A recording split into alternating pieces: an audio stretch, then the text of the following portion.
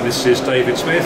I'm here at Gamescom in Cologne in Germany. I'm very pleased to have with me Sam Martin, who is now Head of Technology at Geomerics.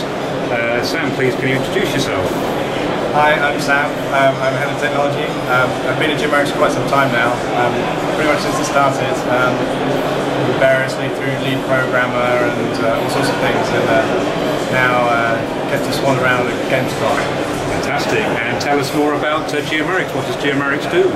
So we make middleware for the games industry. Particularly, we make a product called Enlighten, which is a real-time radiosity SDK, which is used in Battlefield 3 most notably, which is going out shortly, and Need for Speed the Run.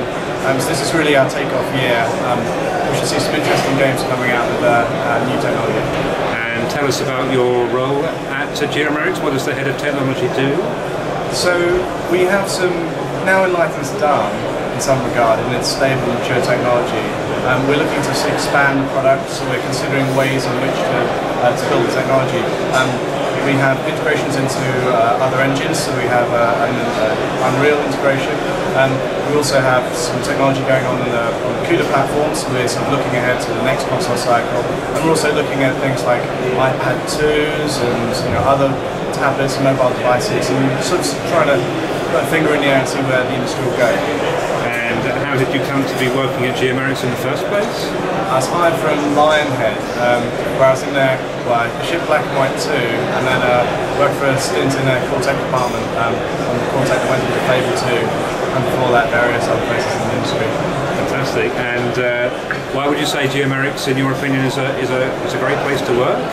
If you like working on games technology, I can't think of any better place to work, to be honest. We're a small, dedicated, focused team that work exclusively on basically the bleeding edge. And because we're quite small, a lot of people take up a lot of responsibility. They have a large slice of the pie. And that just makes us a really kind of exciting, moving place to work. And I think you're based in Cambridge in the UK. Why would you say Cambridge is a great place to live and to work? Cambridge is a lovely city. I used to live in London and I got completely fed up of it after a while. Cambridge has a nice blend between sort of exciting life in the centre, particularly there's lots of students, there's always things happening, and you don't have to go too far to get up to the countryside or laze around by the can and go hunting or something. And finally, Sam, what advice would you give a job seeker looking for a job with Geomerics? The simplest thing is to come and talk to us.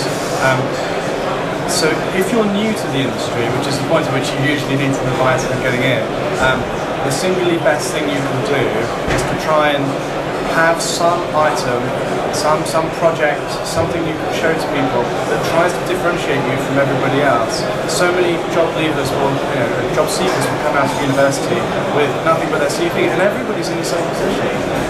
But if you're a programmer, you can write some code, and you can, as hard as it may seem to squeeze alongside actually finishing your degree, it doesn't have to be very big and complicated, just something that's well polished, something that sort of says, look, see, I can actually do this, I'm not that big a risk, I really genuinely want to do it, and to just show enthusiasm.